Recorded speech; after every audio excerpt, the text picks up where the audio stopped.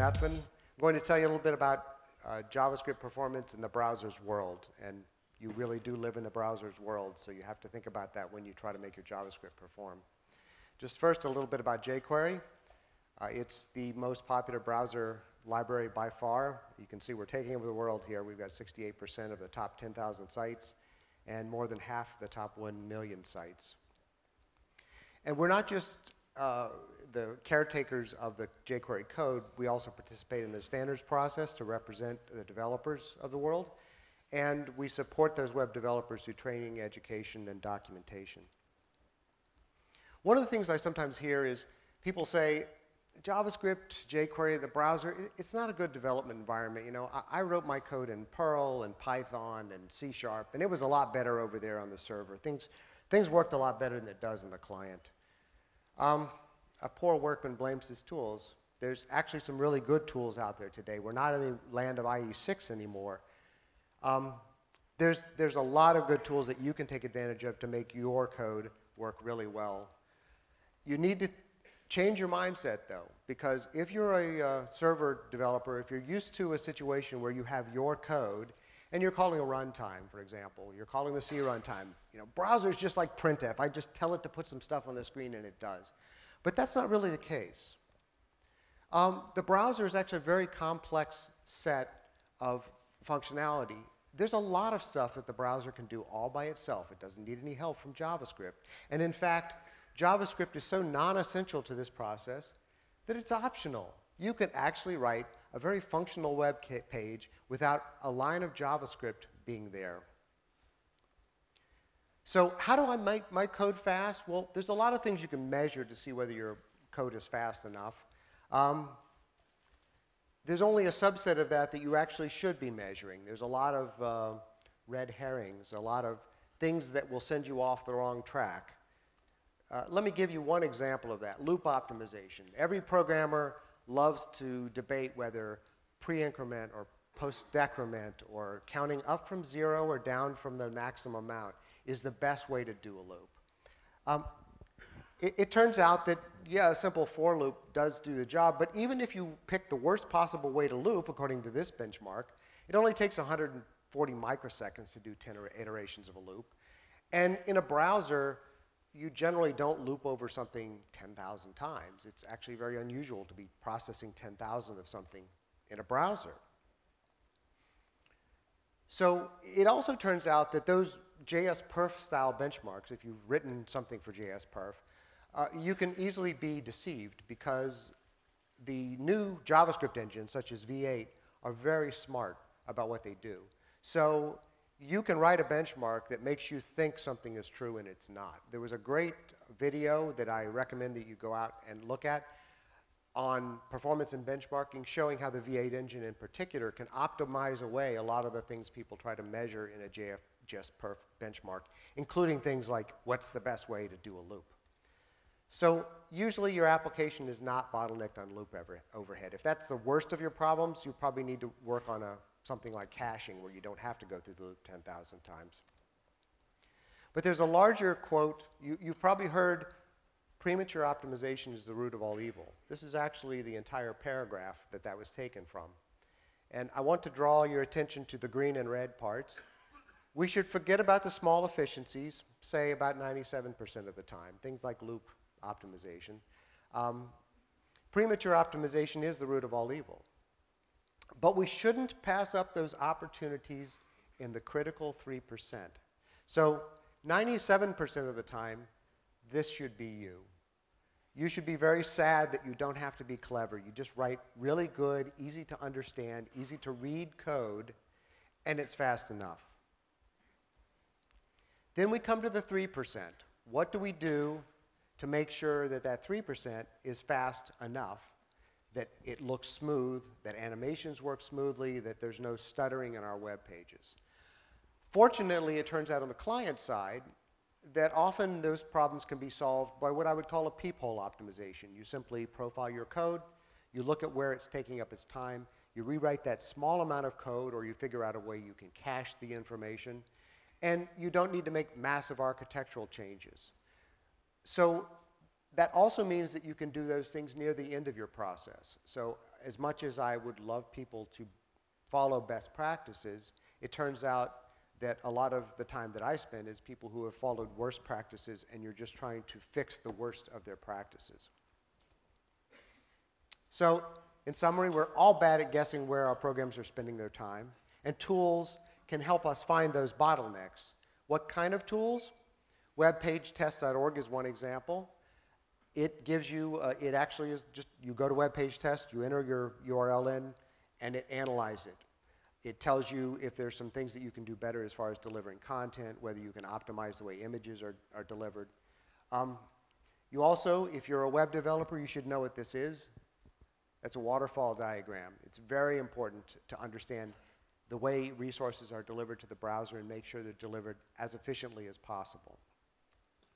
And there are also tools like Google PageSpeed, which will tell you both in a mobile and a desktop environment important things to do. I think the irony here is the number one should fix here is that there is render blocking JavaScript and CSS. In this page, that's an ad. So you find that very commonly, that the most common performance slowdowns on people's pages are ads and external content. And there is also a browser add-in called YSlow.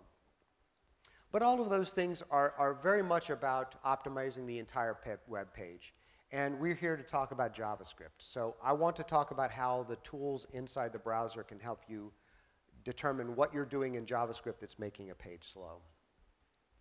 Some of the things, I'll cover Chrome and Internet Explorer 11 in particular. I'm not as familiar right now with the Firefox tools because they've just undergone an overhaul.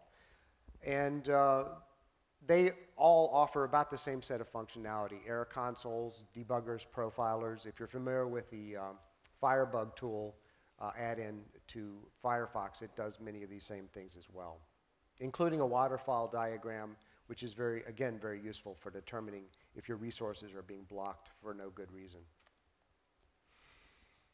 So let's look first at a very simple case. This is something that JavaScript programmers can do when they think about the browser as their runtime library and don't realize that asking it what seems like a simple question can turn out to be a very expensive thing.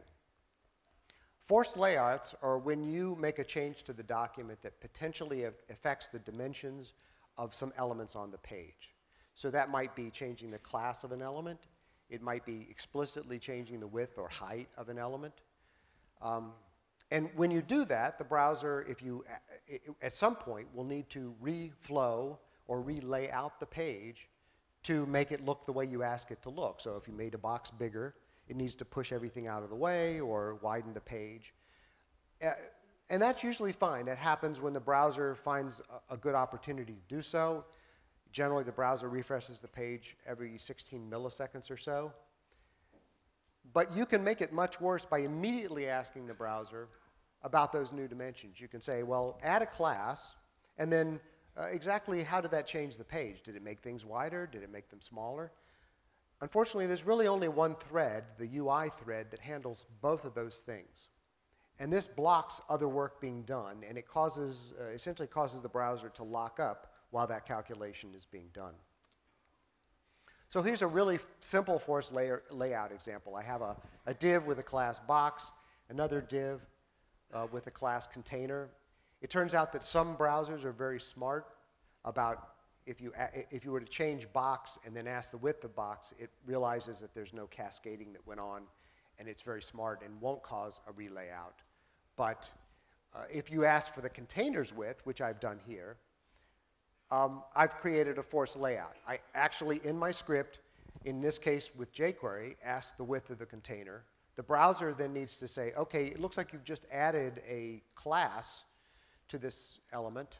I better go and recalculate all the styles and figure out the widths to make sure I give you the right number. Now, this actually, although it's a very trivial example, and you may say, why would someone do that? It turns out that in large programs, this kind of thing can go on all the time.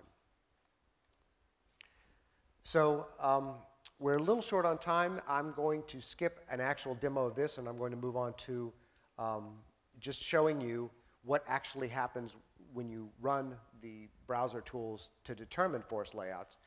Chrome makes it really easy for you. You see the little yellow triangles. That's telling you that during that operation, there was a forced layout. And you can open that up and look, hover over it, and it will tell you where the forced layout occurred. Now, in this case, the code used jQuery to create that forced layout. So it appears that jQuery forced the layout. And it did, but only because you asked it to, so don't blame us. But this is a very obvious yellow triangle. When you see that in Chrome, it gives you an idea that you may be doing something wrong. In IE11, with their tools, there's a UI responsiveness tool. You run that. It's similar to Chrome's timeline tool. And if you see an offset width followed immediately by a layout, that means that you have forced layout. Now, you notice right below it, there's another offset width without a layout below it. That's because, well, you already forced it to calculate the page, so the second one is almost free. And I say almost. So to avoid forced layout, what can you do? First of all, you want to get JavaScript out of the path as much as possible. As much as I'm sure you all love writing JavaScript, you only want to write script when it's the best way to do something. And it turns out for things like animations, jQuery used to be your go-to tool for animations. Today, you can do most of that with CSS. The CSS transitions and animations. Now, you don't get quite as much control, but in return, you let the browser make a decision about the best time to actually do those calculations. If you do need to force layout, you can use request animation frame, make all your changes at once, every frame 16 milliseconds roughly, and do your layout forcing measurements then rather than forcing layout several times during the same frame. But that was a toy example. Let's look at a real example and see how hard it can really get.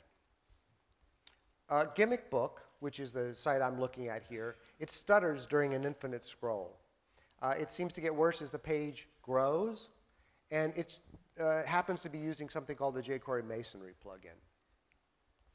So in Chrome, you can see here it's actually, as I scroll, the scroll bar is getting smaller because of the infinite scroll, and it's taking a while. This is actually in real time. It's getting slower and slower. By the way, I was going to do a live demo here, and then I started using the Wi-Fi, and I decided it would be better to do a video for you, just so that we wouldn't have any real long pauses. So to determine what's going wrong here, I'm going back to Gimmick Book, and I'm going to open up Chrome's DevTools, and I'm going to start the timeline view, and I'm going to scroll again. And we'll see several long yellow bars, which are the activity that goes on while the infinite scroll is happening. So it appears, strangely enough, we're waiting for some resources. We're definitely having to download some stuff. But it seems like there's something going on here that's very CPU intensive, which is somewhat odd. You wouldn't expect, if all I'm doing is adding some stuff to the bottom of the page, that it should be that CPU intensive. But again, we all know that we are bad at guessing. If I was guessing to begin with, I would have said, well, we're waiting for the network. That slow Wi-Fi is hurting us. But that didn't turn out to be what it was. So if we look through, we can actually see, looking for these large bars, you can see there's several long bars here. And they also have forced layouts, which you might think, OK, so maybe it's that forced layout problem again. But if you actually drill into those forced layouts, it turns out that they're really not taking that much of the time that is going on here. When we open that up, you'll see the little yellow, the bright yellow exclamation point is actually very short there. So what actually is going on here? We're a little short on time, so I'm going to actually go on to the next slide, and I'm going to show it to you in Internet Explorer 11, so you get to see two sets of tools. If Internet Explorer 11 has a UI responsiveness view, it is very similar. You see we've scrolled down 3 times. There are 3 bursts of activity. Red in this case means CPU activity. So I'm going to zoom in on one of those scrolling events. And again, we see no frames being drawn. You see the little visual throughput. There's no frames being drawn for almost a second while CPU and garbage collection goes on, which is not good at all. If you look, come on, future Dave, scroll down. There we go. If you look, you will see there we have the large bars, again, easy to find. It takes a half a second to do that. So what's happening? A lot of style calculations, but it doesn't appear that we're forcing layout that much. So it maybe isn't, again, very clear what is, we're getting styles. Our one offset width does force a layout, but it only takes 1.76 milliseconds. Hey, that's pretty fast. So forced layouts are not our problem here, despite both Chrome and Internet Explorer showing that there are some there. So we need to drill in a little more. What we can do, though, is let's look at the profiler, which will actually show us what instructions are being executed in JavaScript, rather than using the timeline view. And if future Dave will just, there we go. So we're going to switch to the profiler view. We're going to start a profiler run. I like the way the guy listens to me. And as we scroll down, we'll see some more scroll events occur. I'll stop the profiler. And when you look in, it's really interesting here. There's offset width way down, but there's also this function apply and math max, and there's 89,000 calls to math max. What is going on there? That's crazy. Well, it turns out that if you go to the Mike did this, which is the plugin that's being used, it's using a very, very inefficient JavaScript algorithm. This was actually not really meant for an infinite scroll page.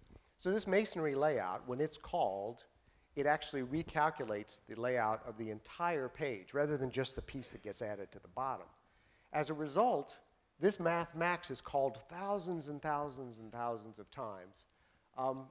So we can actually put a breakpoint on that and cause a scroll event, run again, and you can see the value of f, which is our loop variable, is 935 times. So that's, as we're scrolling through, it's having to actually do this thousands of times.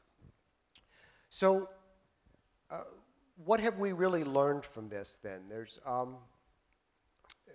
obviously a lot of problems if you're not careful with algorithms, that as much as we would like to say, obviously you have to be careful and understand the browser, that first of all, I'm very bad at guessing bottlenecks in code. I've guessed at least 2 things and I was wrong before I actually profiled and found the problem. Thank goodness I had browser tools that showed me the way. Building block development has its limits. The masonry plugin that was being used here is a very good plugin. It really wasn't designed for a situation where you wanted to recalculate the page over and over and over again with an infinite number of elements. It can undoubtedly be fixed for that, but it's something that as a developer you need to understand that you can't necessarily treat everything you drop into your page as a black box. You're a JavaScript development. That's why you're here. You're at dotJS. So you should be able to reverse engineer when needed other people's code to understand why it's slow and making your page slow. And the final thing, which I think is actually very heartening and probably would be heartening as well for that quote about premature optimization, that Donald Knuth was right. Algorithms do matter, and they matter even in JavaScript, and there are times, such as this, when a slow algorithm makes your page slow, and it's not something simple like taking a while on your network connection. So thank you very much.